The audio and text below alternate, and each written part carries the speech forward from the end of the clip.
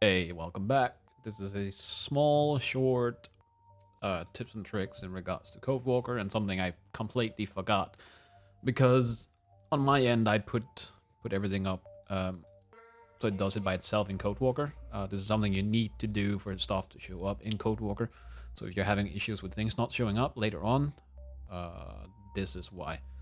So when you extract your Codewalker to your folder wherever you put it, inside of Codewalker, you have the codewalker.exe config file. So if we right click on this one, we edit with Notepad.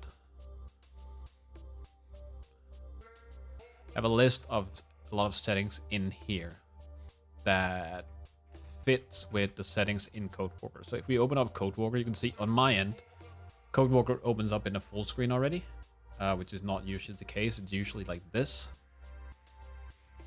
For me, it also enables mods and DLC by default.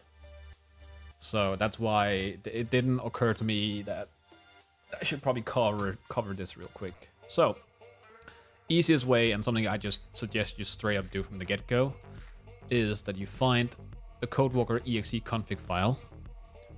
And then in here, you just search for mod. Let's see. Enable mods. And then value true. So for this one. And for settings DLC, value true.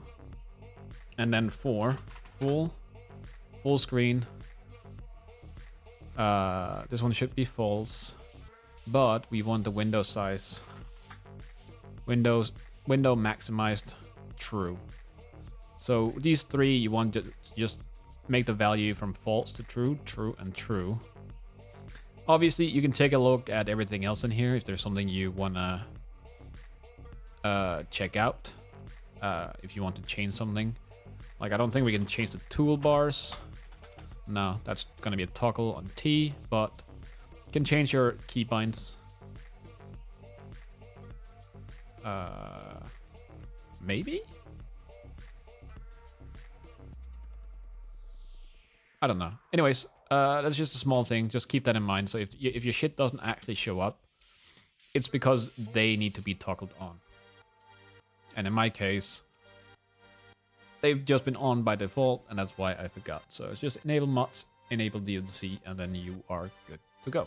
So just like just a small one. It doesn't actually count as a part. So I'll see you in the next one. Bye.